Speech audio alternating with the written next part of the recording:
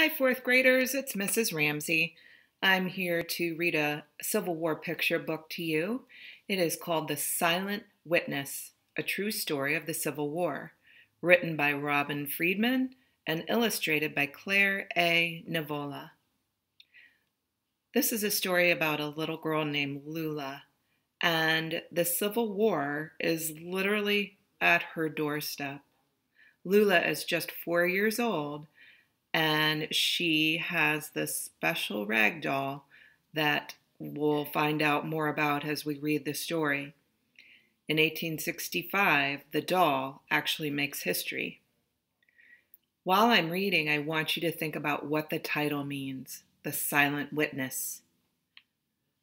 Here we go. Lula McLean lived in Manassas, Virginia, on a plantation overlooking Bull Run Creek in a peaceful countryside dotted with cedars and pine. She lived with her mother, father, sisters, brother, and a rag doll Mama made for her. They grew wheat, corn, and oats. Lula loved making candy out of sorghum molasses, learning her lessons in the peach orchard, and playing with her rag doll. When Lula was 4 years old, her life changed forever. On April 12, 1861, soldiers under the command of General Pierre G.T. Beauregard fired on Fort Sumter in Charleston, South Carolina. Major Robert Anderson, who now commanded Fort Sumter, was General Beauregard's former teacher from West Point. After 34 hours of non-stop bombardment, Major Anderson surrendered. The Civil War had begun. The Civil War was fought between 23 states in the North, known as the Union, and 13 states in the South, known as the Confederacy. One of the main disagreements the Union and Confederacy had was over slavery. The North wanted to abolish it. The South wanted to preserve its way of life. When the South decided to leave the United States and form a new nation, war began. In July 1861, General Beauregard and his forces arrived in Manassas, Virginia, where Lula and her family lived. General Beauregard wanted the McLean home as his headquarters. Lula's father, Wilmer McLean, agreed to help the general. When Lula looked out on her front lawn, she saw miles of men dressed in gray under the maple and hickory trees. The peaceful fields where cattle once grazed became littered with trenches, tents, and cannon. The stone barn was turned into a hospital. Lula and her 7-year-old brother, Wilmer Jr., helped feed the camps of the 1st, 11th, and 17th Regiments with a wagon loaded with pails of fresh buttermilk, baskets of bread, dozens of eggs, and a smoked hog. On July 21, 1861, a Union cannonball tore through the McLean kitchen. It exploded in a pot of stew that was supposed to be General Beauregard's lunch. Nobody was hurt. That summer, Union and Confederate forces fought the first major battle of the Civil War, which became known as the Battle of Bull Run in the North and Manassas in the South.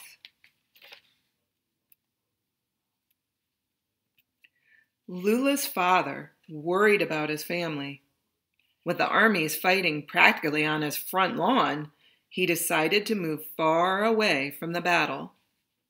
The McLeans left Manassas and moved to a smaller house in a tiny village called Appomattox Courthouse, 143 miles to the south.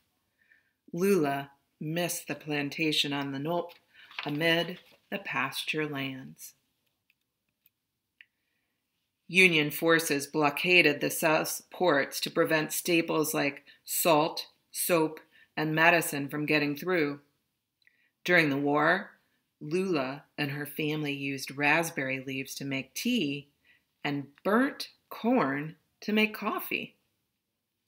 Mama gave birth to Nanny. Lula let her new baby sister play with her rag doll. For 3 bloody days in July 1863, more than 51,000 men were killed, wounded, or captured at the Battle of Gettysburg in Pennsylvania. It was the last time the Confederacy would try to invade the North. The governor of Pennsylvania decided to create a national cemetery for the dead. A famous speaker named Edward Everett was invited. President Lincoln was invited too. Everett spoke for 2 hours. President Lincoln spoke for 2 minutes. Everett's speech has been long forgotten, but the president's short speech became known as the Gettysburg Address. In his speech, President Lincoln said, "We here highly resolve these dead shall not have died in vain, that the nation shall have a new birth of freedom, and the government of the people, by the people, for the people, shall not perish from the earth." In May 1864, the Union General William Tecumseh Sherman marched his 60,000 troops through the South. His soldiers set fire to farmhouses, barns, and fields. On September 2nd, 1864, Sherman captured Atlanta. In the town of Appomattox Courthouse, families feared a Yankee invasion. They buried their silver, gold coins, and kegs of brandy to hide them from the Union troops. In December 1864, Lula helped decorate the house with greenery, holly berries, ribbons, lace, and popcorn. Wilmer Jr. placed Lula's doll on the top of the Christmas tree. General Sherman marched into Savannah and offered the city to President Lincoln as a Christmas present. The Confederacy was losing the war. The Confederate general, Robert E. Lee, and his troops were trapped outside the town of Appomattox Courthouse. With his army beaten and hungry, Lee decided to surrender to the Union General Ulysses S. Grant. Lee sent Colonel Charles Marshall to look for a suitable place to meet Grant. The first man Marshall found was Wilmer McLean. Marshall asked McLean if the generals could meet in his house. On April 9th, 1865, Lula was playing with her rag doll in the parlor. General Lee, towering at nearly 6 feet tall, arrived in a spotless uniform, sash, sword, and shined boots. General Grant arrived half an hour later wearing a slouch hat, common soldier's coat, and muddy boots.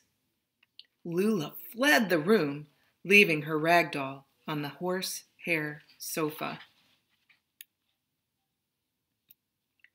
Lee surrendered to Grant in the McLean parlor. Soldiers dubbed Lula's doll the Silent Witness. After the surrender was signed, they played catch with her, and the Union Lieutenant Colonel Thomas W. C. Moore stuffed her into his pocket as a souvenir. The Civil War was over. Lula never saw her doll again. Author's note. Wilmer McLean could rightfully say, "The war started in my front yard and ended in my front parlor." The story of the McLean family is true. The McLeans really did live in Manassas when the Civil War broke out. a Union cannonball really did explode in a pot of stew, and the family did move to Appomattox Courthouse. And, unfortunately, the war found them in their new home when Lee surrendered to Grant in their parlor. Lula McLean, whose real name was Lucretia, had 6 siblings: Maria, Oscola, Sarah, Wilmer Jr., Nanny, and Virginia. She loved her rag doll, which was made by her mother out of coarse, unbleached cotton with 2 inked eyes. Lula left her beloved rag doll in her parlor on April 9th, 1865, and never saw her again. Union officers made off with many of the items in the McLean parlor as souvenirs. The table where Grant and Lee wrote the terms of surrender was bought by General Philip Sheridan for $20 in gold and later given to General George Armstrong Custer. Colonel Moore carried Lula's doll to New York and kept her in a glass box on his mantel as a war trophy for many years. In 1992, after more than 120 years, Lula's doll was donated to Appomattox Courthouse National Historic Park, where she's currently on permanent display. The Civil War was the bloodiest conflict in American history. Between the war's beginning in 1861 and its end in 1865, more than 600,000 Americans died. More Americans died from disease and infection than from battlefield wounds.